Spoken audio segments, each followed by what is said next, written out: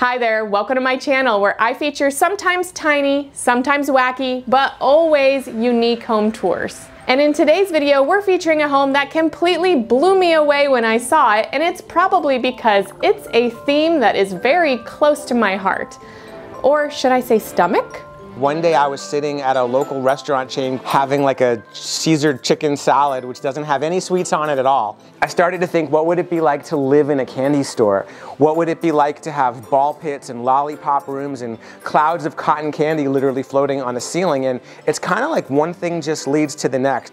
That's right, this home is a dessert themed home and the owner went completely over the top with it. Hi, gingerbread man. So I'm gonna go ahead and jump in. We're now stepping out to the world's only standing ice cream cone pool. And while this home is a little different than any we've ever featured on this channel before, it turned out to be one of the most fun and wackiest tours we've ever done. So I just had to show it to you.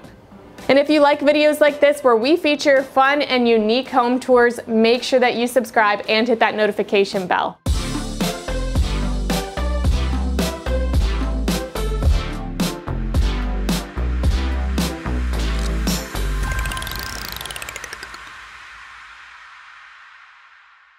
My name is Andrew and I own some outrageous homes. This one we're at is called the Sweet Escape.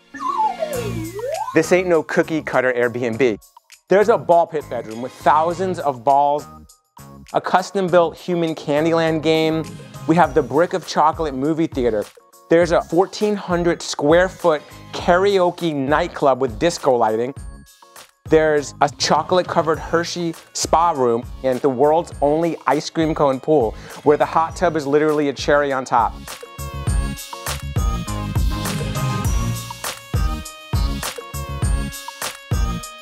I really enjoyed making cool, fun rooms, and vacations to me are like the most important thing in life, like vacations and experiences with the family. For me, these are passion projects first, money second. Once I get these ideas, I have to make them happen.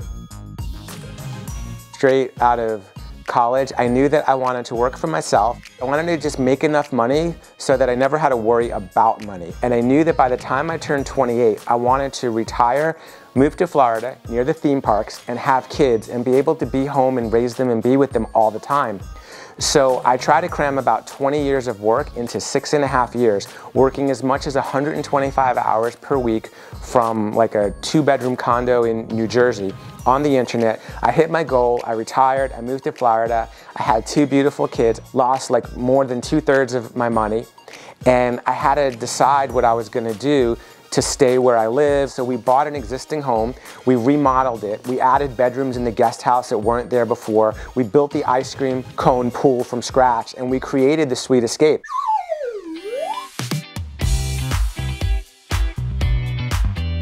Every room is an immersive candy and gaming experience. Come on in.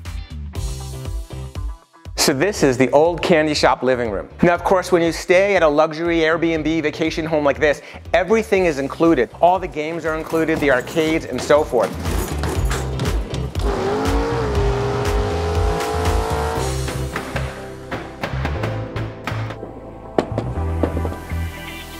Check out our newest room that we just designed. It's like immersing yourself in a candy store. It's called the Deserted Room with 2 S's. Get it? Come on in.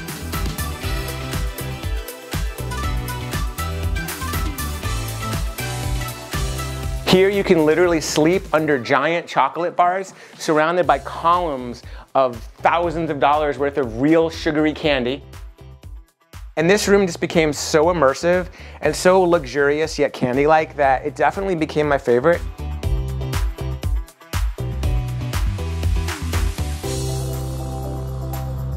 We're now stepping out to the world's only standing ice cream cone pool.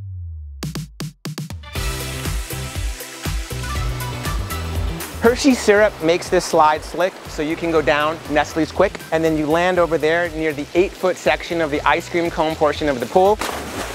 The kiddie pool is the vanilla ice cream, and the cherry on top is the hot tub. We have a drop-down movie screen over here, so you can sit in the hot tub or the ice cream pool and watch movies at night. We're now entering the Cotton Candy Suite, Suite spelled S-W-E-E-T, with an actual carnival booth where you can play romantic carnival games on your date here.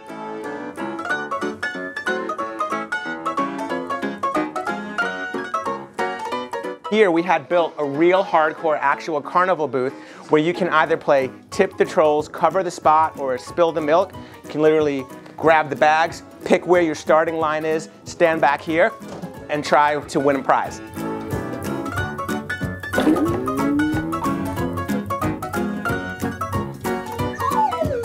Here we have the never-ending sweet tooth battle of Coke versus Pepsi. Everybody has a favorite. Personally, I'm all for Coke Zero, but I'm not sure which bedroom I like more.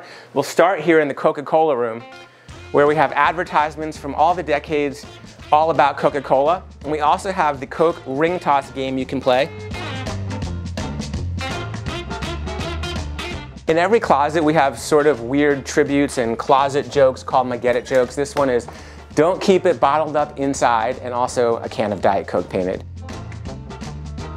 This is the Pepsi Pinball Diner. We try to make it so in every room you have one game or attraction, something to fight over to say, I want that room because.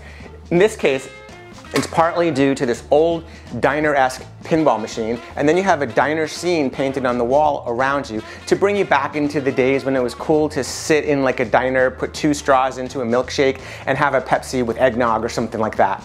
We have old school 1980s Pepsi. We have all of the Pepsi slogans. When you check in, we're playing old TV commercials from every decade of Pepsi on TV, and you have another nice king-size bed. Our silly, goofy closet jokes continue into the closet here. Half of the people get this one, especially if they're from the 1980s or before. But in the 80s, Michael Jackson was doing a Pepsi commercial and his hair caught on fire, but it's kind of common knowledge, so we put the fire extinguisher there. Kind of closet secrets of the Pepsi-Cola company.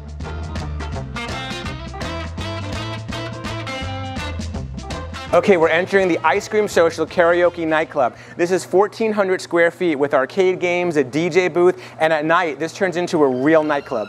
Having this kind of skill, yo, it really comes in handy. Sitting here ramen at a house full of candy. Looking at the wall and I see an ice cream banner. Well, I'm just rapping, yo, I'm chilling for your camera.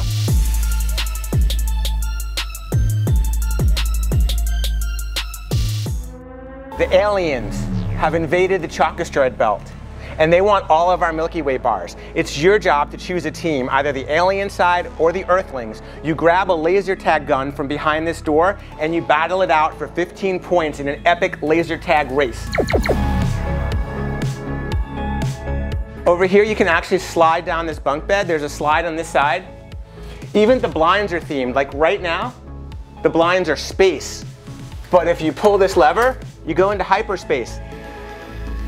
And our silly, goofy closet jokes continue here with Starburst. Get it?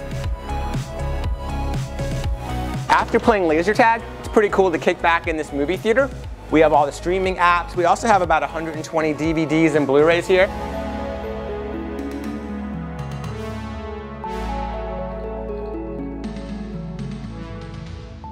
Right now I got some Oompa Loompas on the screen, so I think this is an appropriate place to check out Willy Wonka and the Chocolate Factory. Here we got the Lollipop Ball Pit bedroom. So I'm gonna go ahead and jump in. There are thousands of balls in this room, and there's games to play too.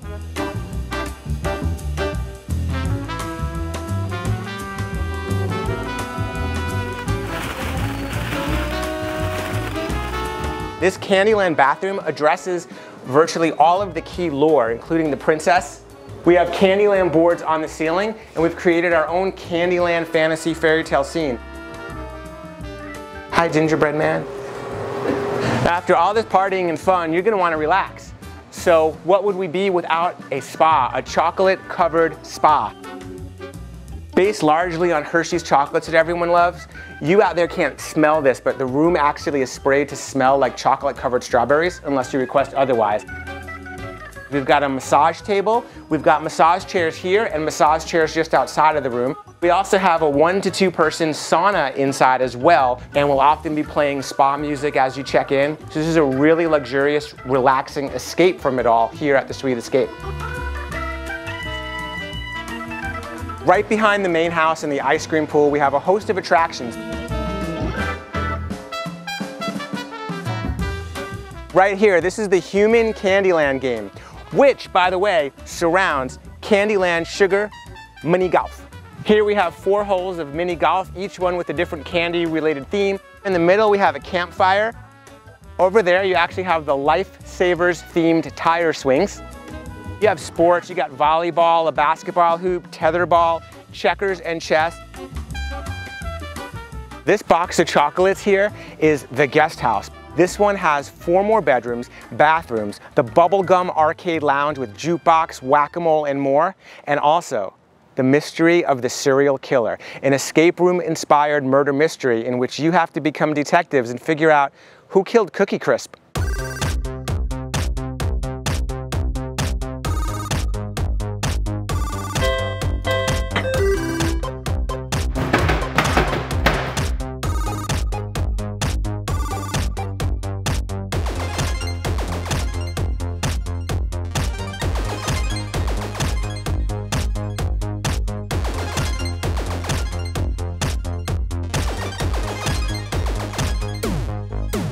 As we go up the stairs, you're going to be entering the serial killer kitchen.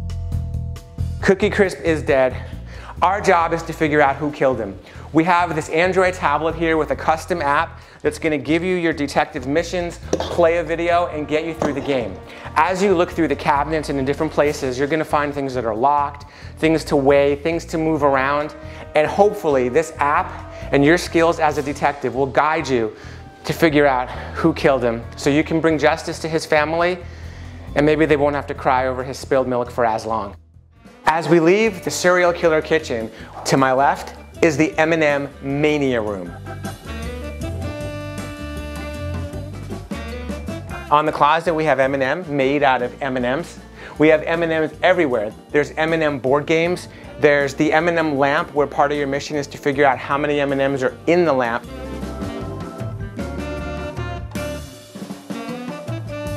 And finally, we have the Hershey Kisses balcony suite. Yet another king-size bed with its own ensuite bathroom and a balcony overlooking everything.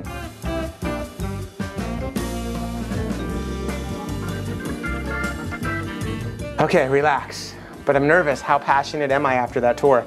Has it made me sweeter? Oh, 30. I got sexy.